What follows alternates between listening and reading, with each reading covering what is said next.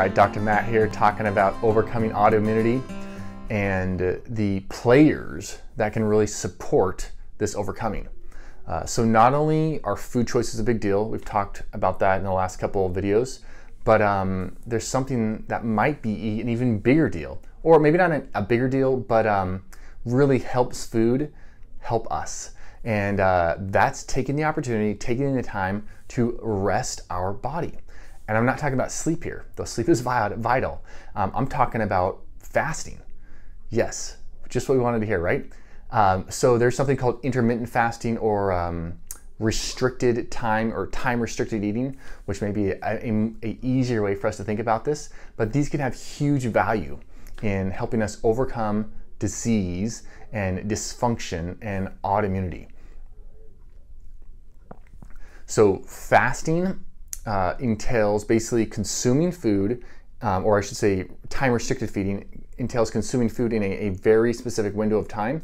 So like maybe 6 hours in the day or 8 hours of the day you eat food, and the other 16 to 18 hours of the day you fast. You know, you just consume water during that time frame, or I mean, some people could say you consume tea or coffee and stuff, but you know, if you have an autoimmune condition, you probably want to just consume water. So you're taking full advantage across the board. You're not stimulating any part of your nervous system or autonomic nervous system. You're not putting yourself in any kind of fight or flight response by consuming a lot of coffees or black teas or green teas or oolong teas in the fasted state. But this fasting, it really does have a marked regeneration effect on your body.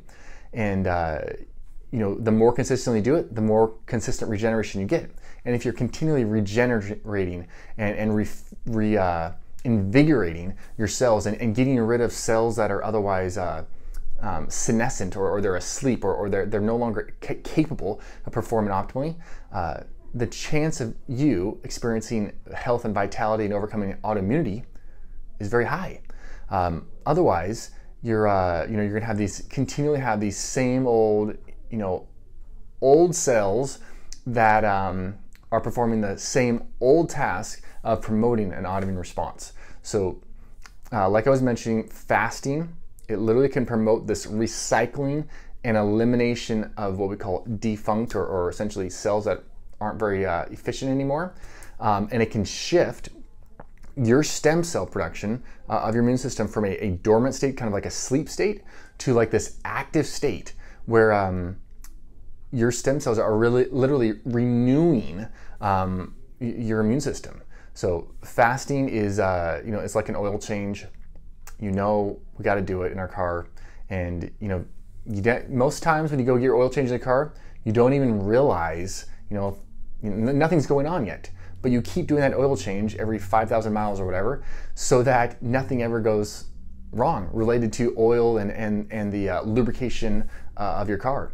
Same thing goes with fasting. You do it once, you're probably not gonna notice anything. You do it twice, maybe not notice anything. But after you've been doing something like this for 20, 30, 40, 50, 60, 80, 100 times, you've been doing it for a year of this intermittent fasting or more. Maybe even throwing in some 24-hour, 48-hour fast here and there. The renewal that's gonna be happening in your digestive system, in your nervous system, in your cardiovascular system, in your immune system, you're gonna start seeing it manifest. There's just no way it can't manifest. So take the time, take the opportunity to rejuvenate your immune system.